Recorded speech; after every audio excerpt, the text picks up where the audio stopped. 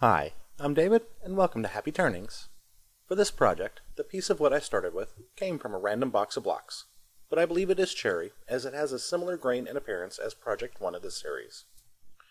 This time, I'm showing you how I use a center finder, along with a center punch, to put a notch in the top of the workpiece.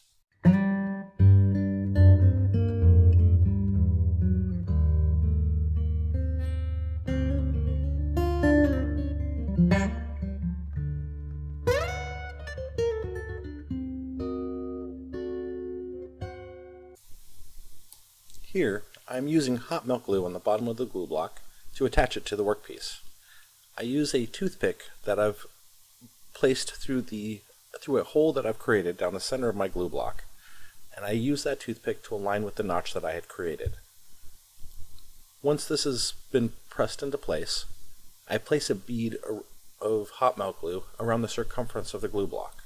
This will add strength and support while turning this piece.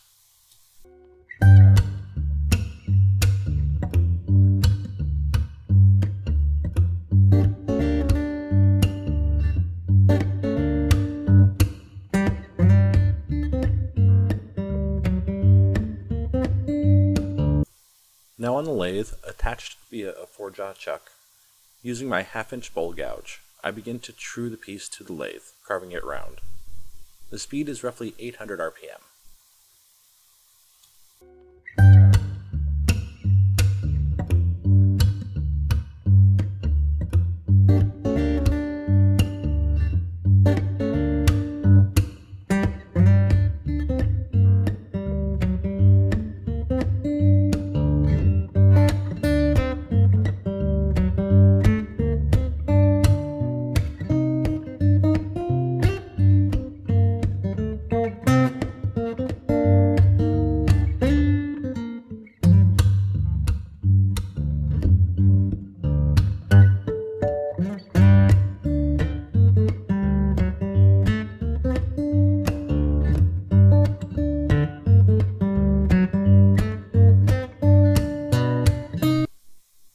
Here I've determined that I'm going to end up going with a recess, rather than switching the glue block around or trying to just make a tenon on the bottom here.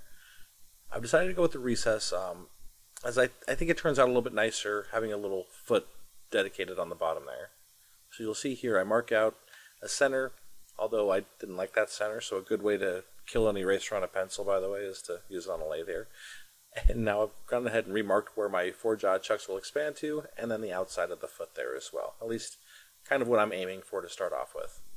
From here, I'll begin cleaning out the center recess to get ready to accept the 4-jaw chuck, and then I will round the bottom and start shaping the bottom before flipping it around.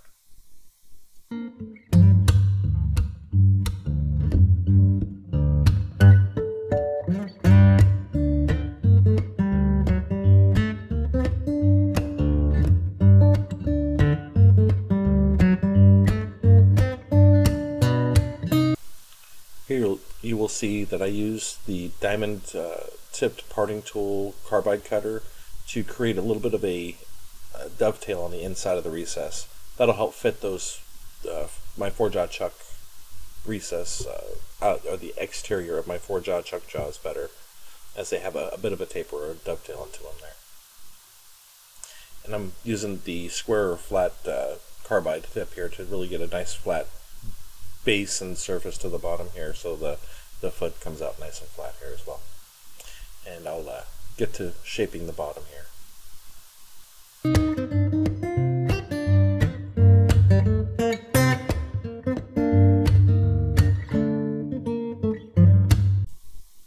I'll take a moment to note right here that the turning and shaping of this piece at this point moving forward is about 1250 RPM.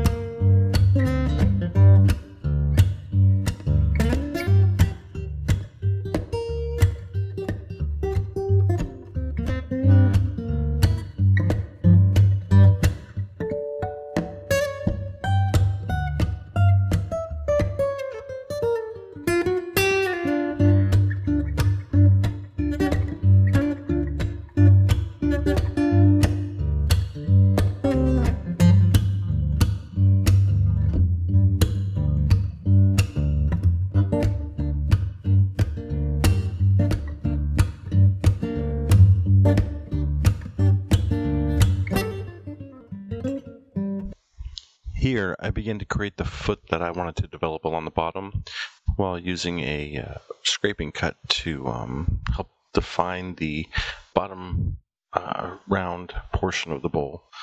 Kind of clean it up a bit there.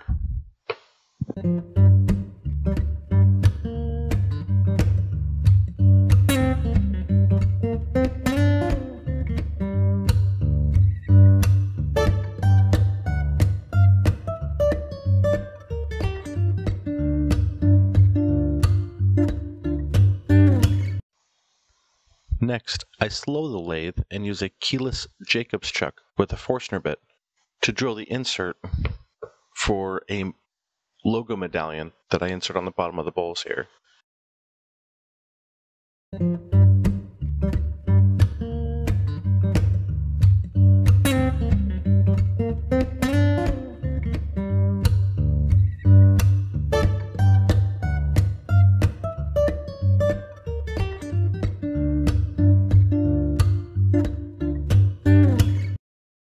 Good, and I will be using the press piece from a pen press kit that I have to press this into place. I had also put a thin portion of, or a small amount of thin CA on the bottom of that as well, prior to pressing that into place there. Now, I turn the piece around, and using the 4-jaw chuck jaws, I expand inside the foot or the recess that I'd created. This will hold the piece for the rest of the turning. Using the center hole on the glue block, along with my tailstock and revolving live center, I get the piece in place and verify it is running true again. Next, I grab my high-proof Everclear along with a small paintbrush, and I dab the Everclear right along the hot melt glue along the way there. Then I let it sit and dry it out for a couple of moments. Grab the little pick tool here and pull away that bead of hot melt glue that I had put on there. Once enough of this is pulled away, the Everclear that I've put on there has soaked and dried out the hot melt glue underneath the glue block as well, and I'm able to just pull it right off there. Now with the glue block removed, I do a quick pass or two just to make sure the piece is true again, and I switch to the top and the inside of the bowl.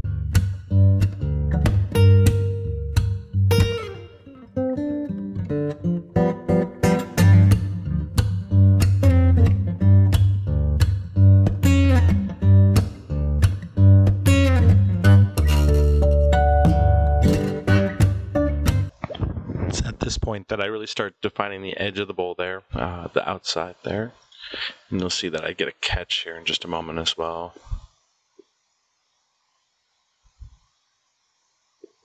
Thankfully it didn't do a lot of damage and was able to just clean it right up.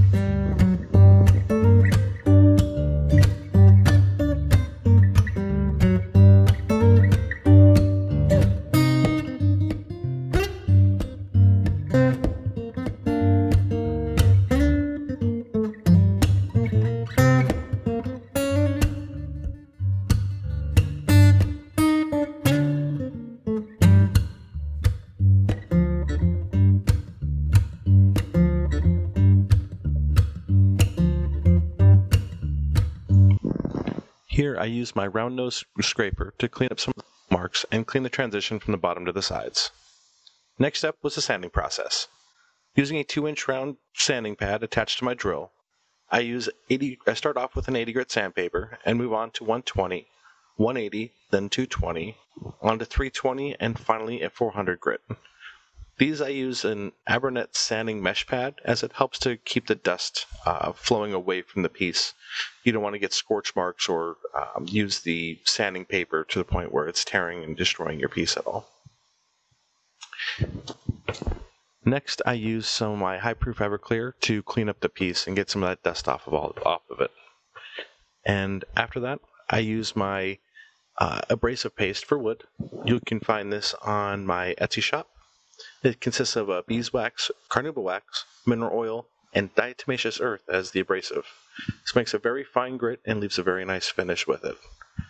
Again, all these ingredients that I use with my finishes here are food safe and non-toxic.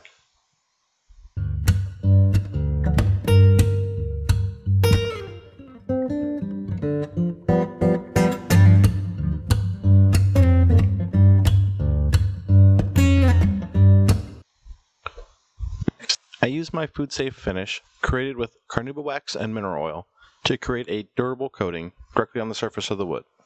This is a friction polish, so using a little bit of force and the speed of the lathe, I heat it up, which allows it to melt and allows the grain of the wood to soak up the mineral oil, which in turn pulls that carnauba wax into the grain. As this dries and seals, it will harden and create a good, durable, long-lasting finish. Again, you can find this on my Etsy shop. Links in the description below.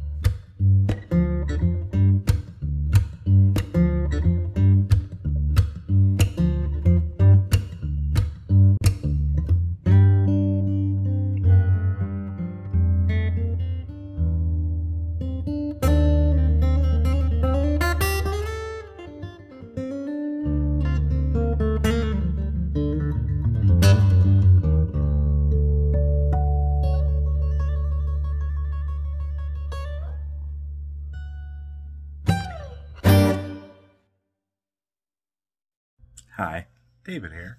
I want to take a quick moment to mention I lost the footage for the finishing on the bottom of this piece. I didn't like the matte finish that my food safe finish provides. The wax just doesn't provide the glossiness that I really like. So I went ahead and replaced the finish, went back and put 3 coats of Waterlock's original VOC on this piece with a good dry time in between each one, between each coating. You also want to make sure to do a light sanding of a very mild abrasive. I use a 600 grit just as a quick wipe down of the piece before in between each coat of Waterlocks as well. So what you'll see here in a moment is the piece completed with 3 coats of Waterlock's original VOC on top of those 2 wax finishes that I completed there. When I got finished with that second layer there, I did the bottom with the same food safe finish with the carnauba wax and mineral oil finish there. Got a nice good even coating across the whole piece. That's when I decided I didn't really like it and switched it over here to the Waterlock's original version here. So love this piece. It's one of my favorites. I hope you enjoyed this video. If you like this type of content, remember to hit the like button and subscribe. Come on back and check it out another time. I am working on getting better with these videos and just trying to adapt a little bit better. My wife and I have some changes coming up in our life pretty soon here. You'll get some more of that moving forward and get to know what's kind of moving and some more videos coming up here pretty soon. Sorry for the delay on this one. I'm going to try to catch back up with some of these other ones. I will get all 52 of these done this year, so bear with me and stick around, and hope you keep enjoying these. Let me know what you think about the music too. I think I kind of like it with this one. Pop down the comments, hit that like button, subscribe. Pop on over to Facebook too. Happy Turnings on Facebook's there too. So I put some updates on there as well, some other pictures of some other items I work on it too. And don't forget to check that out. Anyways, thanks for watching. Hope you come back again, and I wish you all happy turning.